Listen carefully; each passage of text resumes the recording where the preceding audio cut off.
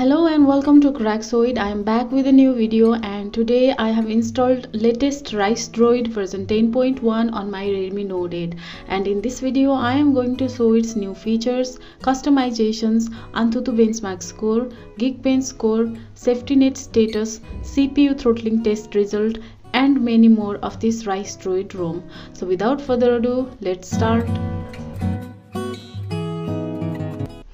So first of all, I am going to show its about phone section. You can see device is Ginkgo, which is RedmiNote8, and this is the official latest RiceDroid version 10.1, which has Android 13, and also have the latest security update of January 5, 2023, and in this ROM, Meow kernel is used. Now I'll show the changelogs in this version of RiceDroid. You can see the changelogs on the screen. It has some changelogs like fixed 48 megapixel camera, move Xiaomi Parts to system setting, Meow kernel used, fixed Play Store crash, miscellaneous improvements, and many more. First of all, I'll show you the AnTuTu Benchmark score in this ROM, and as you can also see, the score is 157114, which is not a good score. After AnTuTu, I'll show the safety net status. I'll run a test and safety net compatibility test is passed. Also on Play Protect certification, device is certified, which means you won't get any problems while using banking apps in this ROM. Now let's check the Geekbench score, and as you can also see, the score for single core is 191, and for multi-core the score is 873, which is also not satisfying score in terms of performance. After this Geekbench, I'll show its CPU throttling test results. I have tested for 5 minutes 2 times back to back, and you can see the results. At first it has throttled to 90%, and second time it has throttled to 89%. This ROM does not offer great performance, but you can get tons of customization in it in compared to other ROMs. Now let's check which camera is used in this ROM. It has MI camera used, which is really a good thing, and even more 48 megapixel camera is working as it was mentioned in its changelogs, and all the features in this camera are working perfectly. Also, if you want to use Google camera, then Gcam works without any error. Now talking about phone dialer, this dialer has auto call recording as well as smart mute option, and also you won't listen call recording announcement in this ROM. Now talking about its smoothness, you can see how smooth this ROM is. I am not facing any lags while scrolling and swiping over the screen. Also, you will notice that very few apps are pre-installed. I am using the core variant and it has Play Store included in it.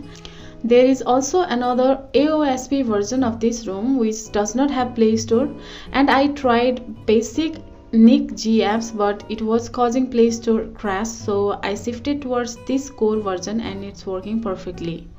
Also in this app drawer you will find this Extreme Saver app, which is basically an extreme battery saver.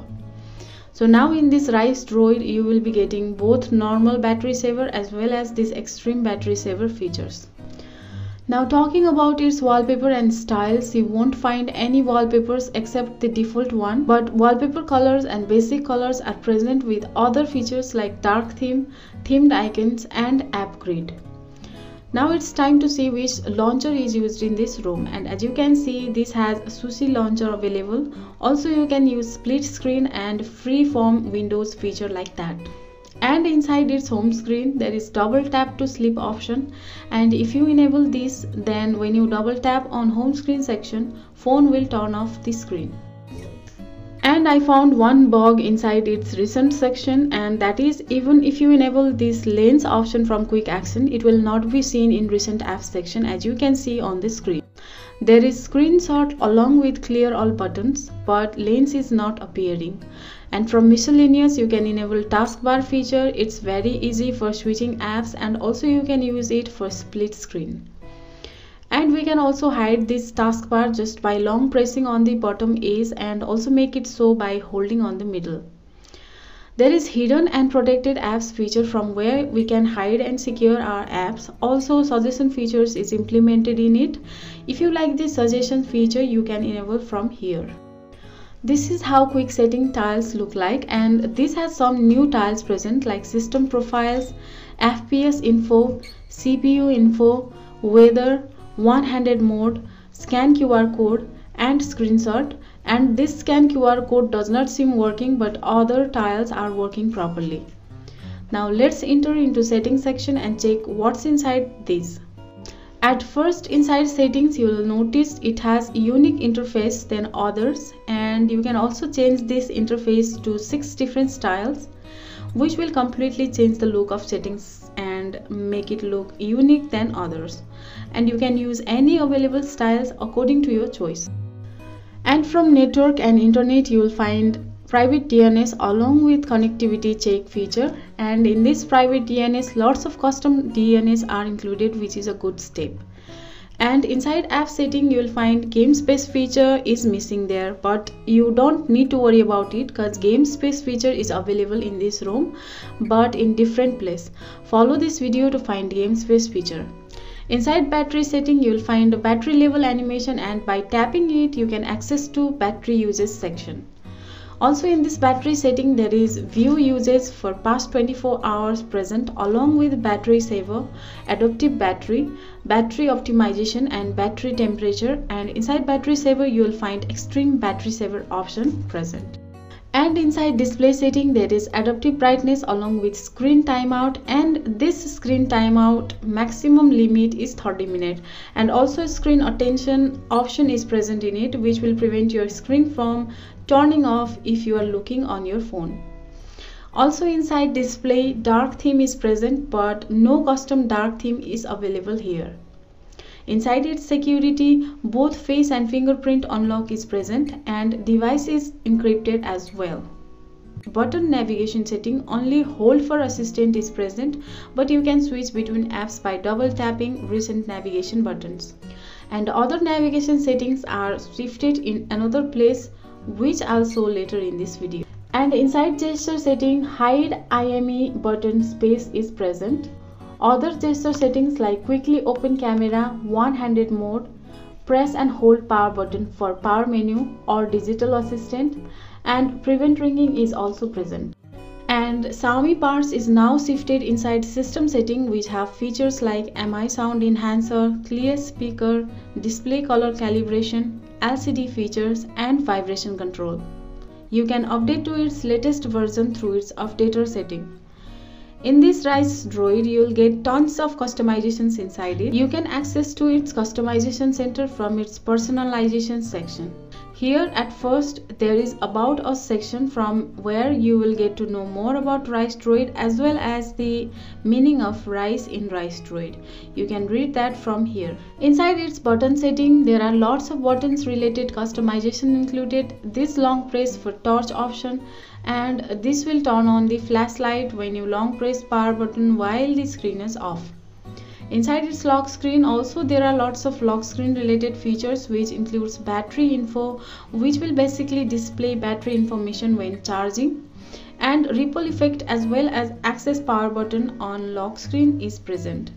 And from miscellaneous you will find this game space feature that you are looking for, and along with this game space it has this parallel space feature too, which now most of the custom ROMs are providing. Also inside miscellaneous you will find more features like smart charging, sensor block per package, unlock higher FPS in games, unlimited photo storage, Netflix spoof, pocket detection and weather settings.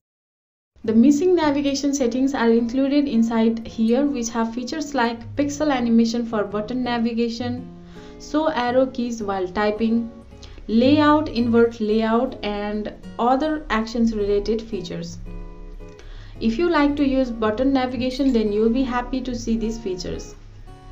And inside notification, read ticker is present with other options like force stop button, heads up and blink flashlight for incoming calls. And inside its quick setting you'll find lots of battery and clock related features with battery estimate option and hide QS on secure lock screen. And inside sound, pulse as well as volume steps option is present. And inside status bar you'll find lots of status bar related features like network traffic indicator, Wi-Fi standard, logo and many more. And inside user interface, there are features like screen of animation, monet engine, and theme engine. And inside theme engine, you can change clock font style. Here, different unique clock fonts are available for lock screen. As well as you can change the navbar style and QS panel styles, and there are 4 different QS panel style in this ROM, which looks really cool. And if you want to change setting styles, you can change it from here. 6 different setting styles are present, as I have already showed you. So this is all about RiceDroid 10.1, which is based on Android 13 on Redmi Note 8. So what do you think about this ROM? You can share your thoughts and experience on comment section below. This ROM is smooth as well as have tons of customizations and features inside it. You should definitely try this ROM if you love doing customizations. Thank you for watching this video, and if you like this video, don't forget to hit the like button, share this video, comment down below, and subscribe to Craxoid YouTube channel. Also hit the notification bell. I'll see you in my next video. Bye.